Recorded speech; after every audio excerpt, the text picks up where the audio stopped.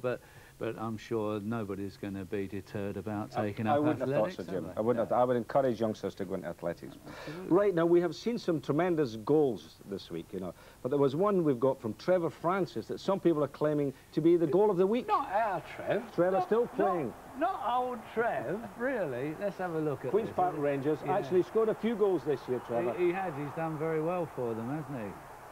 Watch this. This is a super. Oh, that is a magnificent goal.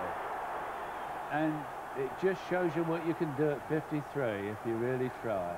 Well done, Trevor. Well, there you are, Jim. I mean, it just shows you, you know. Yeah, well, we might have to make a comeback soon if he's still scoring them like that. Well, Jimmy Smith, you know, is obviously delighted with him because he's offered him another contract. Has he? An extension to his week's contract. Oh, Jim, very nice too. Right, well, I'm looking forward to the boxing coming up.